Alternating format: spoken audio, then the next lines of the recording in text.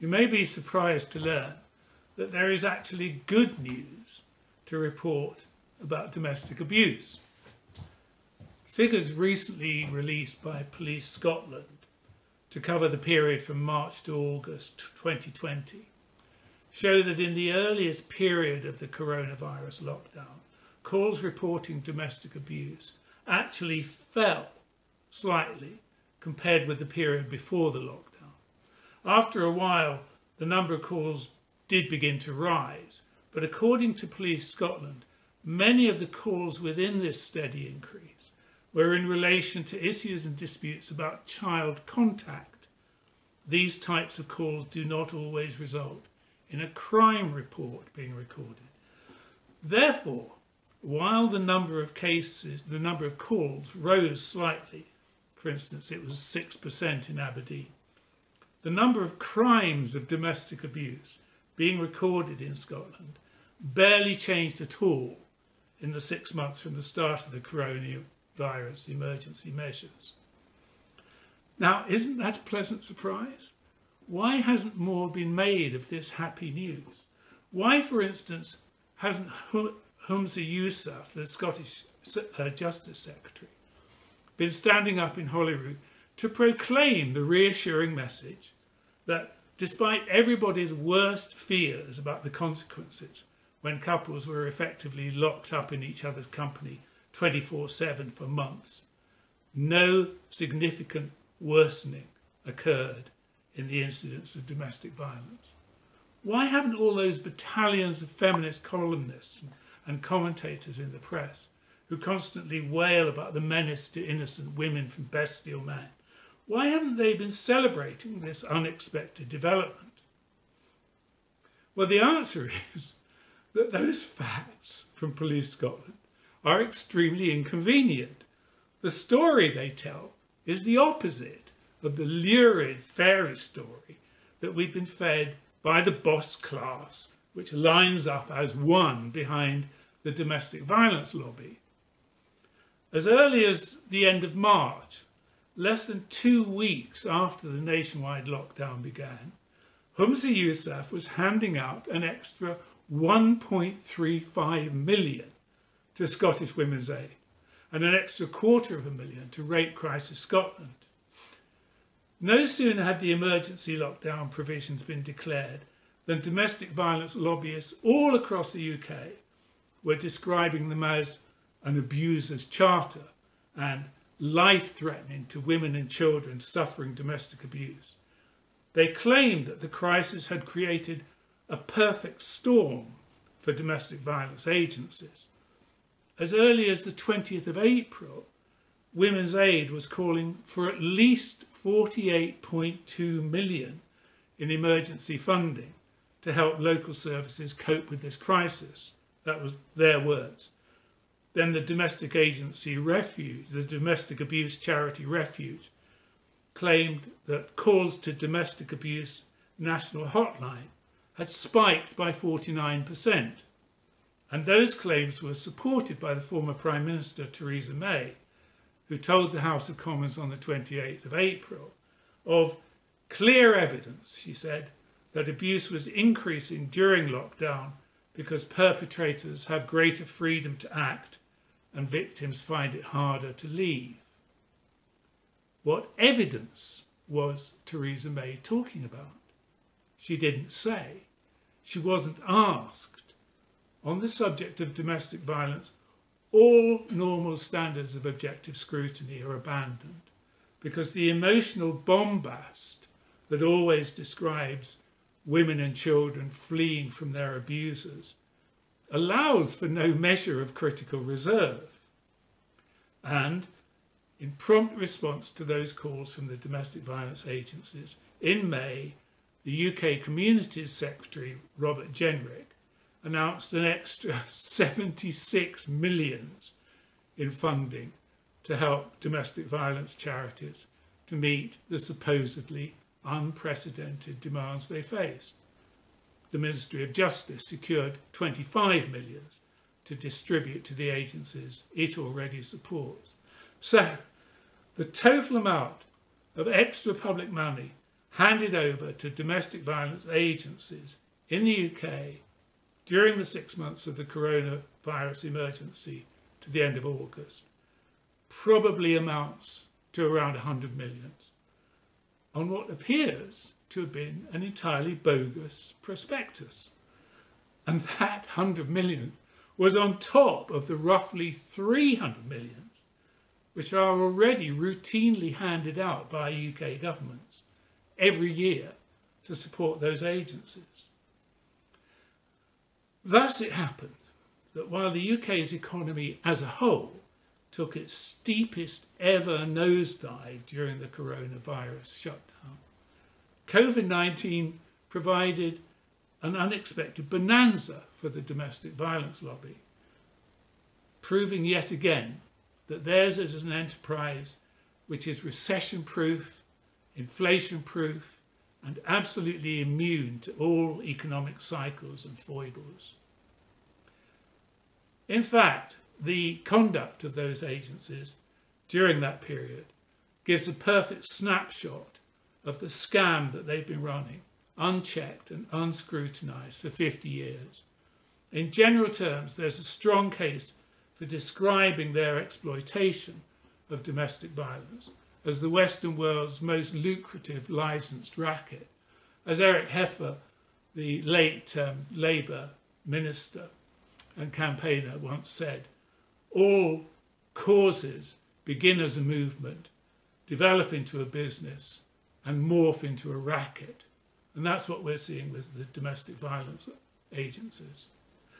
For instance, it's not easy to dig up figures for this business because the operators make it as hard as they can to find out where the money goes. And their practices are in flagrant contrast with official guidance.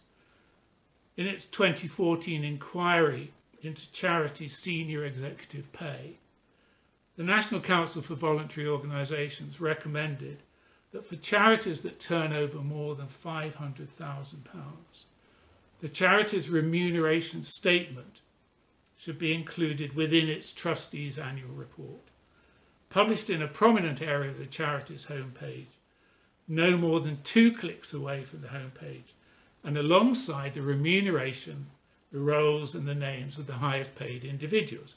This is to ensure ease of access. Elsewhere in that report, the inquiry criticised charities which indulge in the practice of hiding away the figures for executive salaries in hard-to-access financial annexes of their financial reports. Almost without exception, however, the leading domestic violence agencies all flout this guidance. None of them itemises the remuneration, the roles and the names of the highest paid individuals. All of them hide away the figures for executive salaries in financial annexes of their annual reports. Why? The most likely reason would appear to be that those true figures are so dumbfounding that if they were published openly, they'd bring into question the whole running of this business. You have to dive deep into the annual reports of Refuge, for instance, to discover that one unnamed individual has been paid between £210,000 and £220,000 a year by that charity. Who might that person be, who is worth almost half as much again as the Prime Minister? We can only assume it has to be the charity's chief executive, Sandra Hawley. Likewise, you won't easily be able to identify the executive of Scottish Women's Aid, who is paid £80,000 a year if you look at the accounts. Again, the likeliest candidate would seem to be the chief executive of Women's Aid, Scottish Women's Aid, Marcia Scott, who rousingly declares on her Twitter feed, "Women's inequality is the cause and consequence of violence against women," or "It's the patriarchy, stupid." Well, Miss Scott's idea of inequality may not be the same as yours or mine, seeing as her own salary appears to be about 25% more than the average for chief executives in Scotland.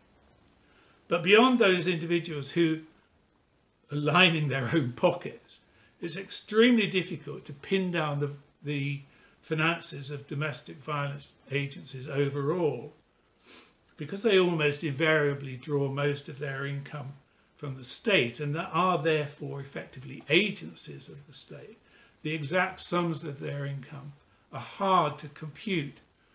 William Collins, the UK's most dependable journalist for his investigations of the feminist establishment, in his blog, The Empathy Gap, has calculated that, quote, total funding to the domestic violence charities in the UK in 2014-15 amounted to 295 million, of which at least 68% was public money provided by the taxpayer. That figure is astounding enough in itself, but the uses to which all that money is put by the domestic violence agencies are even more flabbergasting. Collins says, of the total income, 64% is expended on staff costs and only an estimated 11% on the non-staff costs of running refuges. In other words, you may suppose that when your taxes are being handed over to Refuge or Women's Aid, the money will largely be spent on providing places of sanctuary for desperate women who are fleeing from their abuser, as they like to say. But no, almost 2/3 of that money will go into the pockets of the charity's employees. In order to sustain the flow of loot into the coffers of the domestic violence lobby, the reach of the racket has to be constantly extended. That's classically how Ponzi's work. It's not enough to claim, as they've said for 50 years, that 1 in 4 women is subjected to physical abuse by the man she lives with, or that 2 women a week are murdered by the men they live with. The definition of domestic abuse has to be ceaselessly pepped up and extended. So the latest refinement of this trick has been the Domestic Abuse Scotland Act, which extends the definition of domestic abuse beyond the merely physical and recognises, quotes, the impact and consequences of all types of abusive behaviour. This includes patterns of controlling behaviour. So a word out of turn in the kitchen or an ill-advised rolling of the eyes in the bedroom may provide grounds for a complaint to the police and an appearance in court, both of which will inflate the records of domestic abuse cases and thereby give the agencies an excuse to demand yet more money. As it happened, on the very day that that act became law, official Scottish government figures were published showing that the number of convictions involving domestic abuse fell in 2019 by 7%. That was the 4th successive year of decline. Meanwhile, non-sexual violent crime has fallen by 43%. Why did we not hear about that change? Why did not Justice Secretary Humza Yousaf celebrate that figure as proving that the billions that have been spent on domestic violence agencies are paying off and that the terrible problem of domestic violence is receding? The same kind of questions apply to figures that were published by the ONS covering homicide in England and Wales for the year ending March 2018. They showed that 1/3 of women were killed by their partner or ex-partner, brackets 33%, equaling 63 homicides in the year ending March 2018. This is the fewest number of women aged 16 years and over killed by a partner or ex-partner in the last 40 years. Why didn't that wonderful news make headlines? Wasn't it something to celebrate that in 2017 only 63 women had been murdered by their men, roughly half of the 2 a week that we hear about almost every day through the media? Apparently not. Any suggestion that domestic violence is becoming less of a problem would undermine the domestic violence lobby's reason to exist and would threaten the racket at root. None of this is to deny that a serious problem of domestic violence does truly exist. Holding to task the parasites who sponge upon this terrible trouble is not the same as refusing to admit its existence. Anybody who's spent time in an A&E ward on a Friday or Saturday night, or who has accompanied ambulance crews through the night in inner cities, as I have, will have seen undeniable evidence that men and women who live together all too often get into fights that cause physical harm. And those fights do inflict immense expense upon the NHS and obviously awful lifelong psychological harm upon the children who witness them. If, however, we truly do want to tackle domestic violence, our first priority would be to discourage excessive drinking and drug taking, because alcohol and drugs are so routinely involved in domestic violence that the whole phenomenon can actually be more accurately described as a problem of insobriety rather than anything to do with that fictional boogaboo, the patriarchy. It's also interesting to look at a recent figure and graph produced by William Collins in another of his blogs, which shows that domestic violence occurs least often between married couples to a very dramatic degree, and most often between separated couples who obviously are going to be at the highest pitch of emotional stress in their relationship. And their rows frequently turn around accusations of wasted money and or sexual impropriety. So if the Scottish Family Party was in power, one of the first things we'd do would be to teach children rigorously about the perils of alcohol and the benefits of abstemiousness and teetotalism. And we'd also teach them the perils and harms of sexual infidelity and the benefits of monogamous marriage. And also we'd go further and teach the dangers of debt and the benefits of thrift. And I think we'd be reluctant to give Scottish Women's Aid one more penny.